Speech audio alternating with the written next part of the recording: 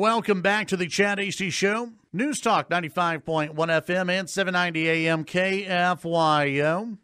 Joining me on the phones right now, we always like to visit with the folks over at the RNC, see how things are going. And joining me on the program, the Deputy Press Secretary for the RNC. It's it's Mike Joyce. Mike, what's going on today?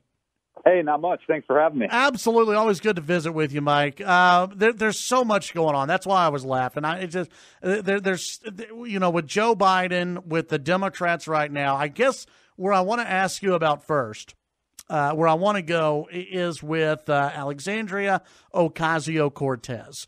Her and Joe Biden are kind of getting in this dust-up to where – honestly, she seems like the head of the Democrat Party or the Democrat Socialist Party at this point, Mike. I mean, Joe Biden's having to answer to Ocasio-Cortez on climate change and other issues.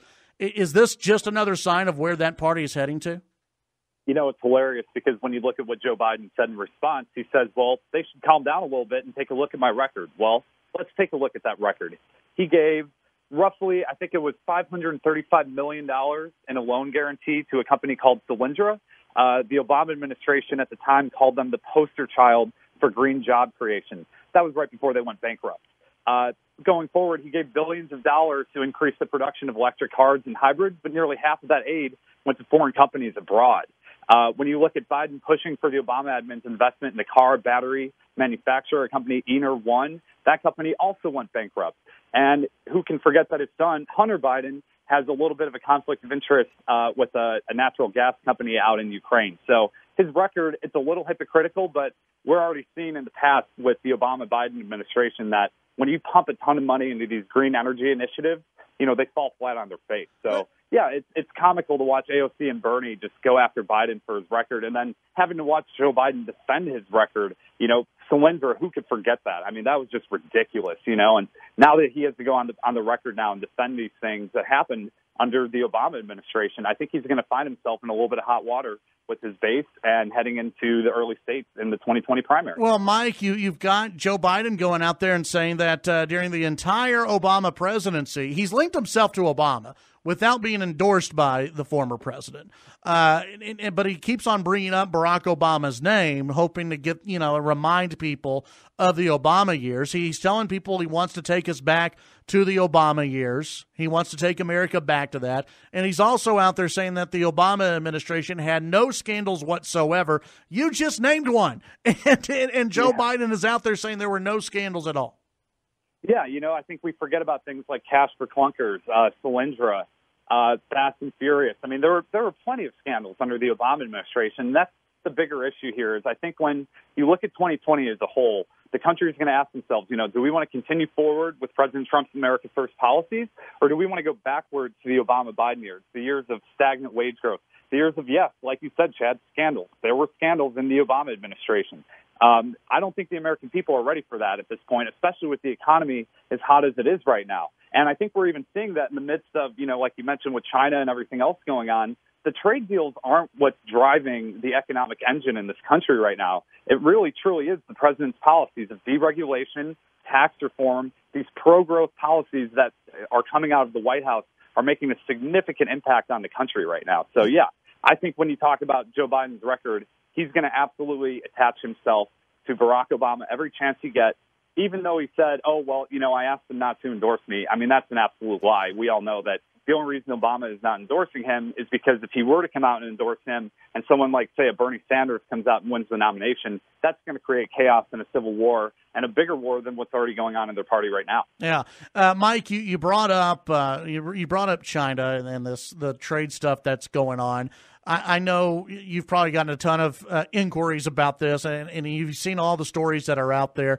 Obviously, here in Lubbock, here in West Texas, we've got a lot of ag producers who are out here. There have been numerous stories, mainly on the coast, about how farmers are getting apprehensive. They are getting a little anxious about these trade deals and this the tariff war, if you want to call it that. What can you say to the Trump supporters who are out there, those who are going to be dealing with a little bit of a hit when it comes to these tariffs. What do you say to them to kind of calm everything down? Sure. Well, I think we need to look at China and say for far too long, they have repeatedly threatened our economic and national security interests. You see them stealing our intellectual property. You see them manipulating their currency to have a better economic vision for themselves.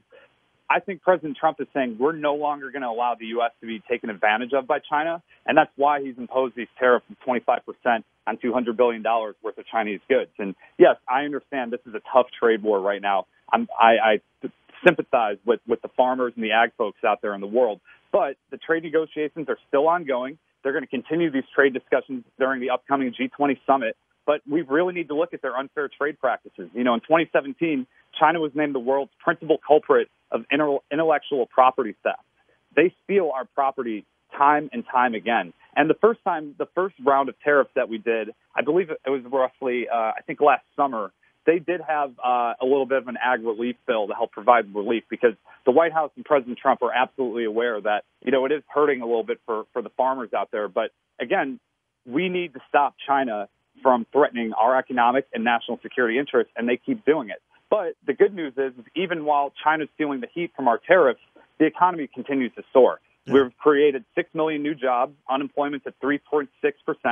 First quarter of GDP in 2019 was 3.2%. That's the best first quarter in the last 4 years. So the economy is still doing well. But when you talk about trade deals, there is another trade deal sitting there that would significantly help the ag industry out there, and that's the USMCA.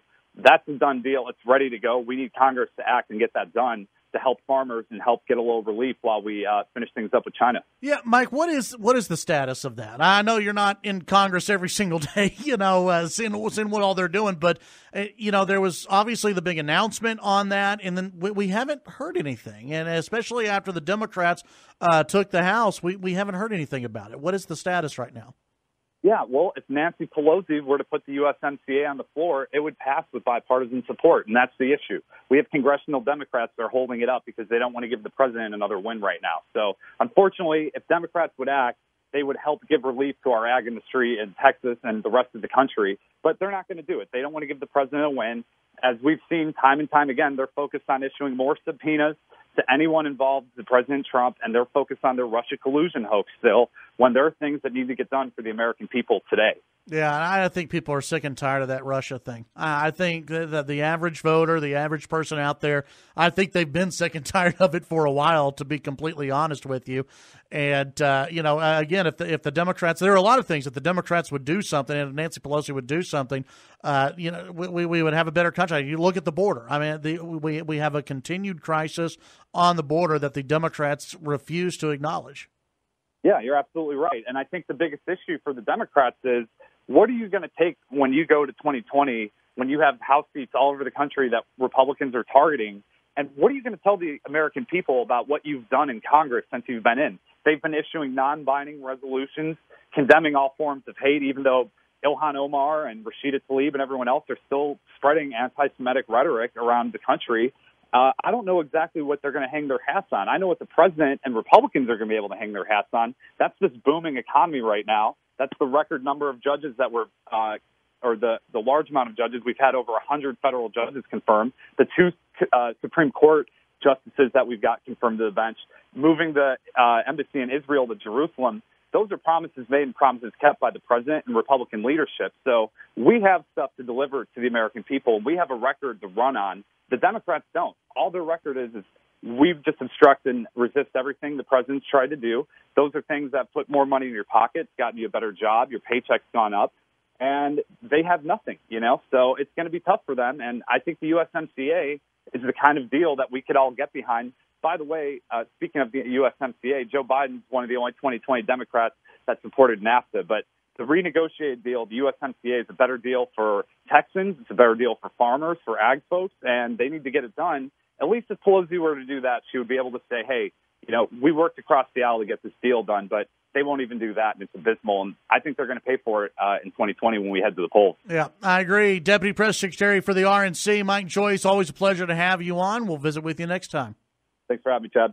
Have a good one. That's Mike Joyce, Deputy Press Secretary for the RNC here on the Chad Hasty Show.